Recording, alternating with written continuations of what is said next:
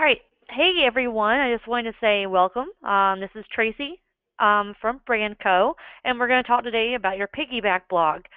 Today's specific webinar was going to cover bringing your e-agency website pages over into your Piggyback blog so that we can properly prepare for that potential move over the next year into your MyKW site from that e-agency platform that's going to be going away over the next year or more. Around this time next year, we probably won't be utilizing that platform at all any longer. So it's good to be prepared and get as much done as possible in the beginning so that you're ready to move over and make that transition as easy as possible for you and for us. That's why we're trying to do as much as possible now. Okay, so last week we covered the Jetpack plugin. If you weren't here for that webinar, we do have it recorded along with all previous webinars. They have all been recorded, as is today's. So if you ever miss a webinar, don't fret. It will be up on our YouTube channel. So if you ever want to know when our YouTube channel gets updated with new content, you can subscribe to that area. So if you go to Brandco, there's usually a button if you go to our channel, which is youtube.com/hellobrandco. And at that place, you're able to subscribe if you are logged in onto your YouTube account. And at that time, you'll be able to see when new things are added a little bit more easily. Okay, so the perfect place to start is an e-agency website. When it comes to an e-agency website, you know you're given a lot of default content in there and that you're wanting to have the ability to be able to edit those pages as well. In the past, we've had a lot of pages where we're not actually able to get into and to change. In the past, like the page called Career Tour, I've been asked as far as this page to be able to go in and edit it, or if it's had incorrect spellings or bad grammar on them, and if they want to change it. Unfortunately, this is a default page that we have no control over. But with the glory of the Piggyback blog, we're able to make this page all over again and put in what we want, and then relink it up in our menu so that it's easier for us to manage in the future. Now, there's a lot of stuff coming up with our Piggyback blog that people have been taking advantage of since Mega Camp, and that would be called Straight to WordPress. So we've been building out a lot of actual websites lately on WordPress directly, meaning it's on our Piggyback blog rather than on the e-agency system. So you're going to be able to utilize that menu if you want. So if that's something that you're interested in, let us know, and we'll see what we can do as far as helping you out with that, because the more people we have on that, the easier it's going to be to move to your MyKW website whenever that gets launched, because it is a WordPress platform just like your Piggyback blog is. But you do have to have a responsive refresh in order to be able to make that move, because the Playster, aka the MyKW website, is a responsive website. So if you have a standard refresh, that cannot be transferred over. If you have additional questions on this, I'm probably going to send you to your account manager. At that point, you'll get the full story. Most of you know that I'm mostly tech, and I'll give you what I know as far as the technical side of things, but they're the guys that know the ins and outs. All right, so this page is something we can't edit on e-agency, so it would be something that was beneficial to us to just go ahead and remake and display the information that we want to people that are wanting to join KW or my team. So if we go to our Piggyback blog, we all know how to log in. If you do not, I know I've covered it in almost every single webinar, and I can be more than happy to walk you through it again, but we have numerous tutorial videos that will show you how. So once they've gotten into the backend area, if we want to recreate a page from e-agency, we're going to do that in the pages area. Now, if you see this version, it's the same as if you have the default versus the basic. Basic also has the pages opportunity for you to click as well. And if you like one layout better than the other, you can switch between the two by the little toggle area at the bottom of the page. So I'm just going to continue on so far at basic because it looks a little bit easier and it's a little less overwhelming. So we're going to go create a page, and we're going to call this our Join the Team page. And even if we wanted to use the exact same information that we used on the original website, that's fine. We can do that. So let's just go ahead and grab that content that's already on the career tour page. So let's click this, go ahead and copy it. Because we're copying and pasting something from a website, it's always better to just paste that in the text area. That what this does is it allows for us to get a clean version of that content rather than all the extra code that comes with it. See, it's not linked any longer. It doesn't have any bold areas. In difference, let me show you. If I pasted it inside this area instead, let's go into text and you can see all this code came over with it. We don't need all that. Our website has its own code. It knows what font and what color, the paragraph should be displayed as, or links should be displayed as, or, anything like that. And we want our website to look the same all the way through. So we don't want any of that random formatting to come in. So when you paste, go ahead and paste under the text tab. And when you go back over to visual, you can see more about how it actually displays. Visual is like your ability to see how it actually looks. Now, it won't always display in the exact font or exact point that that font's supposed to show as that kind of text that you're showing, like paragraph or header or anything like that in this area, but you can always look at it when it goes live on your website. So if we're going to change out again this information in this area, we definitely can. If we wanted to add a contact form in this area, we could do that as well. And instead of that contact information going into our e-edge system, it would go directly to our email address. Next week, I'm going to be going over the contact forms in full. So today, I'm just going to input one. So if you see that you want to include contact forms, then definitely join me for next week's webinar because I'll go into it fully then. So if I go ahead and I'm just going to add a form in here and put it in place. So now I want to go ahead like it was originally. I want to make sure that this is a link. So I'm highlighting it and making a hyperlink out of it. And I'm going to make it open in a new window so that people aren't taken away from our website. And just to spruce things up, if you don't have this second row in your toolbar showing, then you need to click this button here that says Toolbar Toggle. What that does is it brings out what we like to call the kitchen sink. So I'm going to highlight this area and make it look a little different by making it a heading 3. So headings are usually going to be more bold and slightly a bigger font than what your paragraph text is, which is like your normal text. So I'm going to go ahead and publish this page, my new Join the Team page, and I'm going to go ahead and view it. All right, so yay, there's our new page, our contact forms in place. Like I said, if you want to know more about the contact forms, definitely join me next week or visit our previous webinar as uploaded on our YouTube channel because I have went over it at least once so far. So this is our page. Yay, ta-da. If we wanted to add a photo, we could have done that because, we know how to at least blog now so that we can add photos. People love photos, right? And people can get information here if they wanted to be like, hey, I want to know more information about joining your team. I have a couple of sites that are adding, pictures of their team as well and trying to encourage people to reach out in the first 5 or like for free consulted or something like that. A lot of people are trying to make this a better page for their business.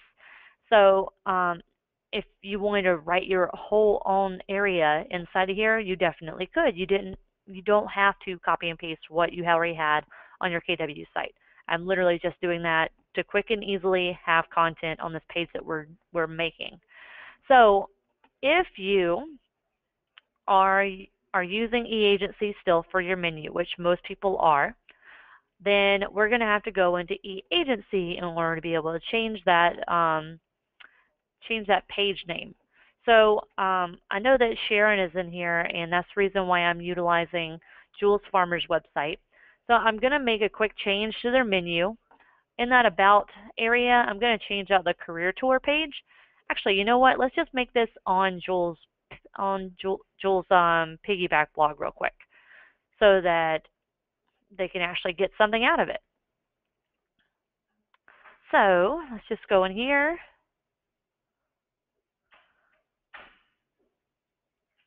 And I already have that stuff copied and pasted from earlier. Once I get into that Piggyback blog,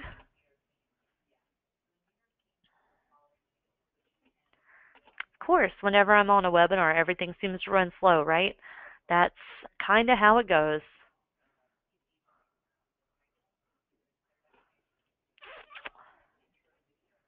Come on. Okay, there we go. So now I'm in Jules' Piggyback blog, and we're going to make the Meet the Team or Join the Team page. Join the team. I'm going to put that content back in here. I don't know if they have any forms or not in here yet. Let's just go ahead and put it in there. It looks like they do. And let's make this look better. Kitchen sink, heading 3, and link this up. Now this page will be editable by Sharon or Jules if they wanted to come in here and change out the verbiage in this. So it's kind of already there to go for them. So I'm going to go ahead and publish this. And if we're going to go in and add this to her e-agency, I'll have to log into her mykw.kw.com website. So I'm going to take the screen away for a second and grab those logins. Hopefully the ones I have work. And everybody knows how to access their original e-agency website, I do hope. There's an admin tool area where you're able to maintain everything that's in there, add content and so forth. So let's get this past the page that I need to get it to, and then I'll be able to show you more.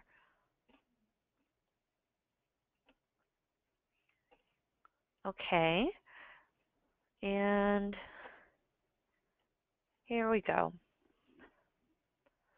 So if you are on your e-agency website, if you've logged into mykw.kw.com, if you go under technology and click e-agency, agent websites, you can click on this button here or this button here and open up this page here, which is your agent website admin tool. So if we're wanting to add things to the menu or take things away from the menu, we're going to do it under section 3.0 inside of section 3.1. This is your e-agency's navigation editing area. So you can see all the areas that she has currently on her website. These are going to be your top level links or your category names. So if I look under here and I look at About, it's going to tell me these are the things that show up underneath that category. So in difference to that About, and these are underneath the About category. So if I go under additional links, those are going to be all the links that are either top level or they're going to show underneath the category. So the page that I'm going to be replacing is going to be the one that says Career Tour. So if I don't want this to show any longer, especially not underneath the parent category of About, then I will click for it to say No where it says Publish, and then click Save. So if we want to see if that worked, we go over to our category area again and click on About, and that page is no longer showing. So if we want to add our Join the Team page in difference to this, and we want this to show up under About, we click on that through the parent category area. And we want to show us the same window because our website looks like it's the same website as our Piggyback blog. So we don't want another tab to open unless it's leading our users away from our website.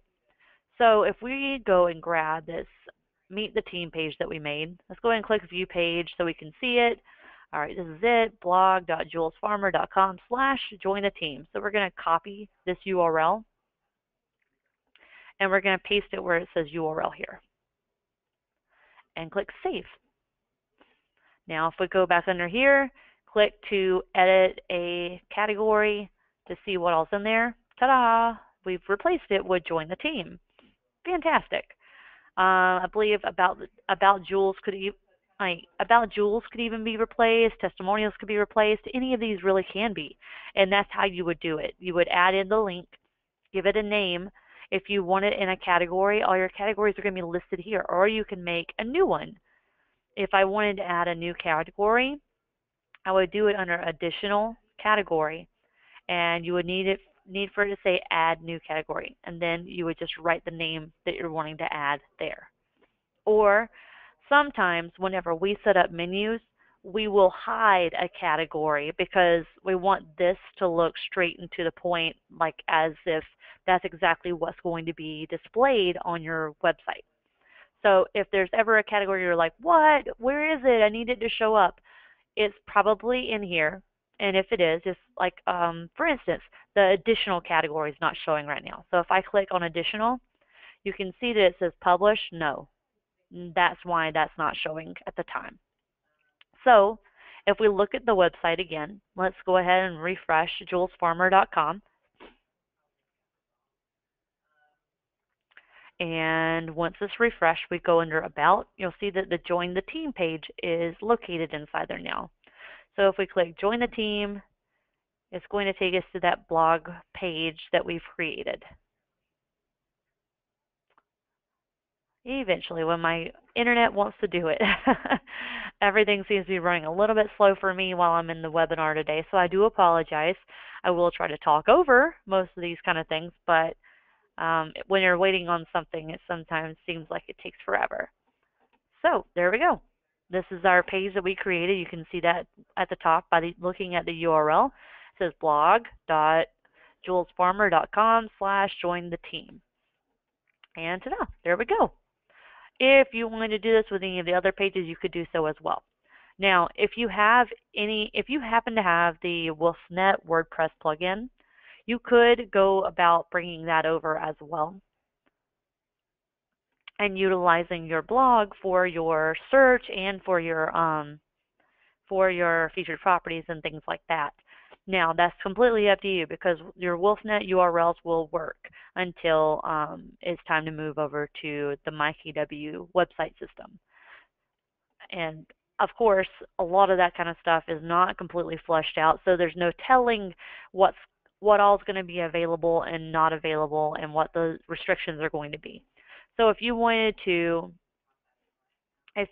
utilize the search manager inside of your WolfNet plugin in order to create a specific search that involved like just your agent ID, then you could do so by adding it here and then taking that and saving that search and then inputting it on a page and then linking that up as your featured properties. That's totally possible. You can do that. If there are pages that are within pages, you can do that as well and linking to and from each page from there. Now, if you are utilizing a WordPress plugin, or not WordPress plugin, but a straight to WordPress website, if anyone in the webinar is doing that currently, could you just give me a little bit of notice so that I know for sure that we have someone in here, so I need to cover it, that your website went straight to WordPress, so that I can, make sure that you're aware of how to change these pages out, because most of these pages are already moved over. Does anyone have any current questions? If you're lost at all, this is a perfect time for us to go back and cover the section that I missed or didn't discuss quite well enough.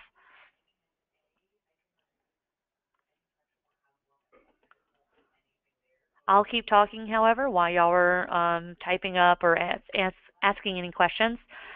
One of the big things these days is adding community pages, and I always recommend adding those pages to your Piggyback blog rather than to your e-agency.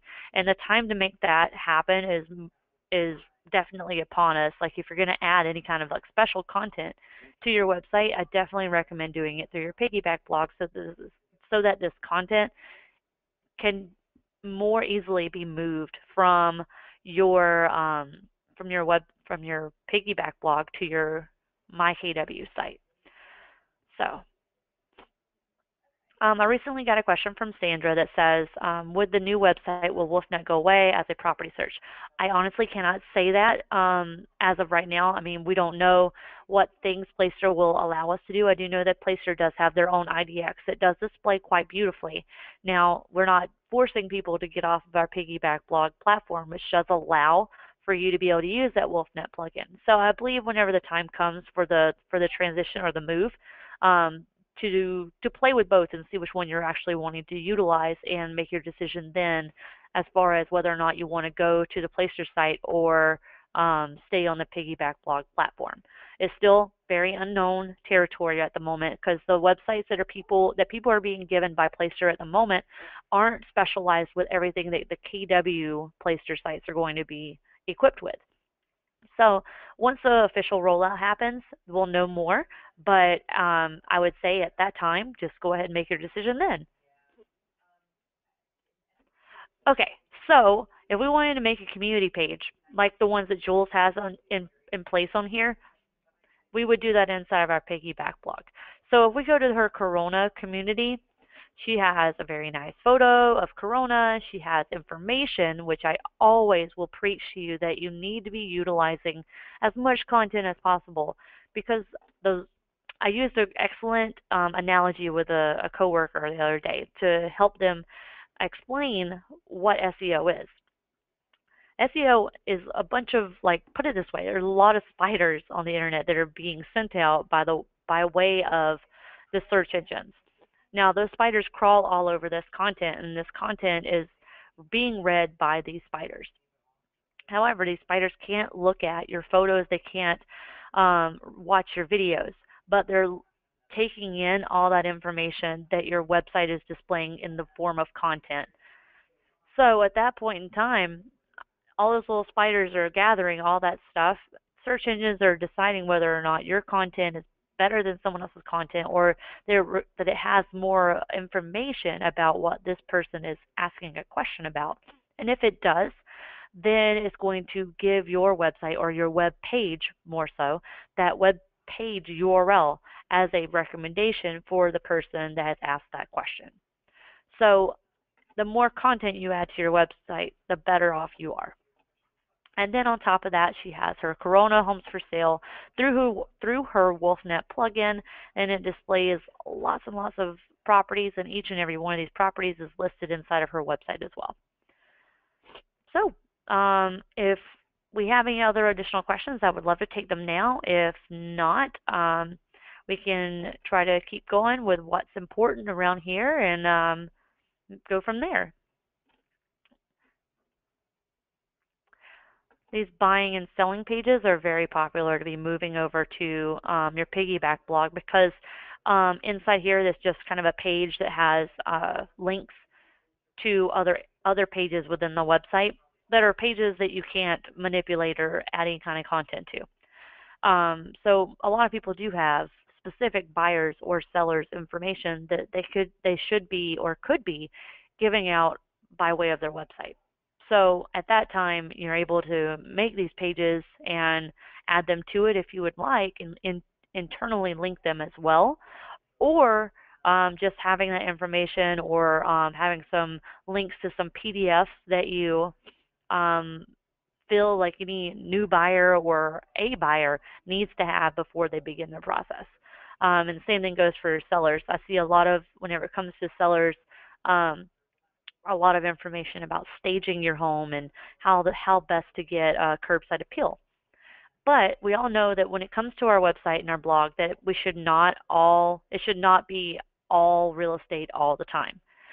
People are searching for information regarding things like what's going on in these communities that people are going to be living in, and they're going to be searching for those things. And eventually, you're going to become the authority on that information, and that's the best thing that you can become, especially as a realtor, because people rely on your information area in order to know whether or not they should buy or sell this home there, and the everything else that's involved with that. So I hope that everybody's kind of got a gist and an idea as far as how to manipulate this menu and make changes to it once you've added in pages in your piggyback blog. My recommendation is to add as many pages as possible into your piggyback and have them all completely ready to go before you start messing with the menu. The menu can be a bit of a bear. If you find that you've messed it up, don't worry, just go ahead and send me an email and we'll work through it together. It helps me out a lot better if you let me know what order and what links you're wanting in your menu. If you have kind of, manipulated it and it's not how it should be any longer, because I can't remember how it was before you moved anything.